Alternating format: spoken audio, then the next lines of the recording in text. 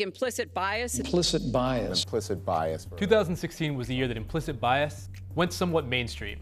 Yeah, so when Hillary Clinton mentioned implicit bias in the debates, our phones started blowing up, all our friends started emailing us about it.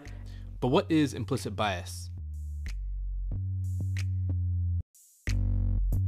Implicit biases are basically thought processes that happen without you even knowing it.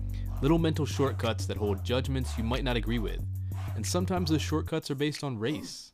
First, some clarity. Saying someone has an implicit bias is different from calling someone a racist. The word racist is a highly loaded term, right, here in American society. A lot of times, when people are using it, they're thinking of the kind of old-fashioned Ku Klux Klan style racist. But implicit bias isn't anywhere near that, explicit. Implicit bias is something that comes out of ordinary mental functioning, out of how the mind normally works. We've all grown up in a culture with media images, news images, conversations we heard at home, our education. Think of that as a fog we've been breathing our whole life. We never even realized it, what we were taking in. And that fog causes associations that lead to biases.